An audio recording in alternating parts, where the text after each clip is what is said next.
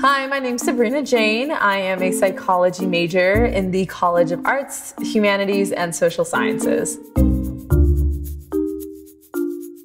I love being a psychology major because I think human nature is incredibly important. And in my classes, I've been allowed to learn about everything from babies in development to couples and relationship psychology. I am so thankful to have been able to take some of the classes I have. They revolve around our actual lives, how we think, how we act, who we are. And I think as humans in a global society, it's imperative that we learn about those things. Being a part of the College of Arts, Humanities, and Social Sciences means being a part of a community that embraces the study of psychology, criminology, sociology, all different types of topics that are so important in our developing world today.